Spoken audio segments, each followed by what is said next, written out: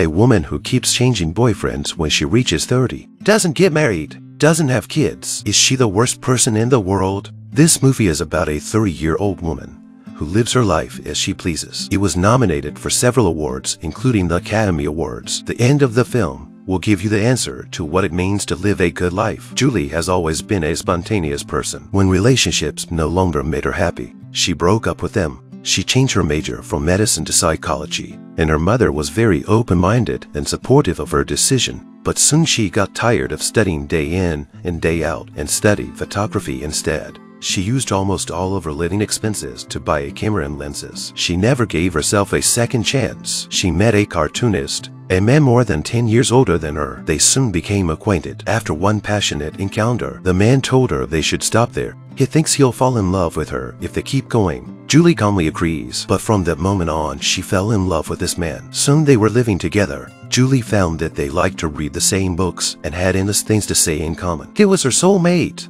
They lived a happy and peaceful life until the day the cartoonist took her to visit her friends. They were all married and had children. She looked at the children playing in the courtyard, and Julie felt very strange. She didn't want to be a mother. Her boyfriend offers to let her play with the kids, but she gets very cranky. They have a small argument. The stress of being in a relationship with a man in his 40s was adding to her stress. She doesn't want to rush into the next phase of her life. The group laughs and chats at the dinner table. Julie makes some comments about gender equality, but she was accused by his friend. The atmosphere is instantly awkward. Julie was uncomfortable with everything here. She watched her boyfriend having so much fun with the kids, but she was in a deep funk. She didn't know how to continue the relationship. Julie got out of a book signing with the comic book artist one day and was going home. Looking at the blue sky, she felt more lonely than ever. She walked past a lively party, and she couldn't help but walk in. Here she meets an interesting man. The atmosphere between them became more and more ambiguous. But the man says he can't accept emotional deception because he has also made mistakes. But they are still very close to each other, almost close to each other's faces. It seems that this is not really cheating. No one dares to come any closer.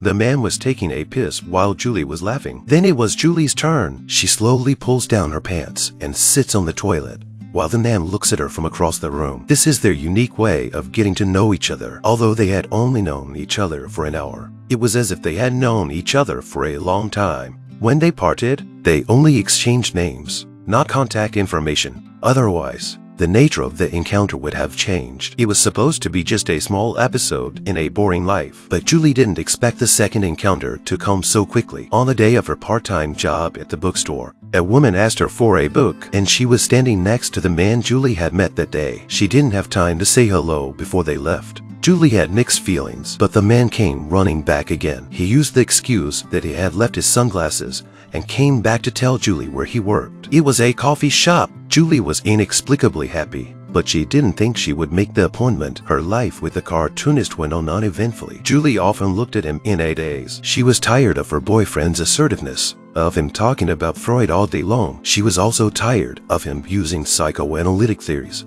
to analyze their relationship. One morning, Julie turned on the light, and the world suddenly stood still. At that moment, she had an inexplicable urge to change this boring life. Everyone was standing still. She was the only one running down the street. She was going to see the man she missed. When they arrived at the cafe, they looked at each other and laughed. On this day, only they exist in the whole world, so they hug and kiss as if no one else. This was the only day they dared to reveal their innermost desires. Julie was fascinated by the freshness and rapport of the relationship. She immediately broke up with her boyfriend. She was afraid to admit that she had cheated on him. Julie hugged her boyfriend with tears in her eyes. She felt guilty but relieved. Her boyfriend was still making his last stand. He promised not to have a baby. Although he wanted a baby, he could compromise for Julie. Julie says it's not just about that. As they talked, they got into a fight again. The boyfriend started psychoanalyzing again. Julie broke down and argued with her boyfriend. In the end, they sat her day in silence on the sofa, consuming the last of their feelings. Then she left the relationship. The woman stares at her phone,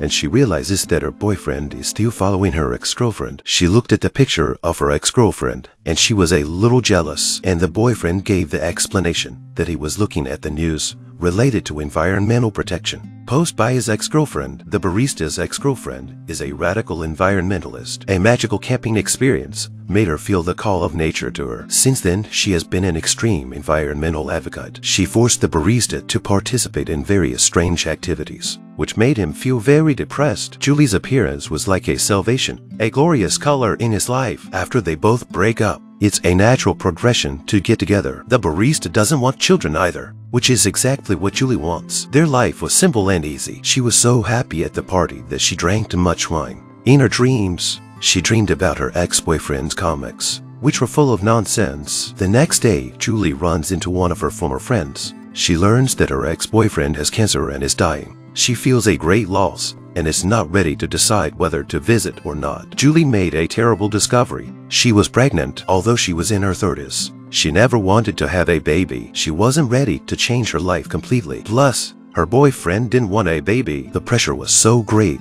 that Julie had an emotional breakdown. She took out her anger on her boyfriend and then went to the hospital to visit her ex-boyfriend. He had become pale and weak when he finds out Julie is pregnant. He encourages her sincerely. Ex-boyfriend's encouragement makes her confident. She confesses to her current boyfriend with trepidation. He showed the expected panic. Obviously, he was not ready. The next day, Julie takes a shower and blood runs down her thigh. She no longer has to face this difficult dilemma, but her relationship with her boyfriend was also over. A few years later, Julie became a photographer. While filming a model, she accidentally discovered that the model's boyfriend was the barista. They had a child and seemed to be happy. Julie smiled with relief, even though she was still single in her 30s and still living an unstable life, but she lives a spontaneous life and doesn't change herself to accommodate others. Independent and free, this is what she thinks is the best way to live.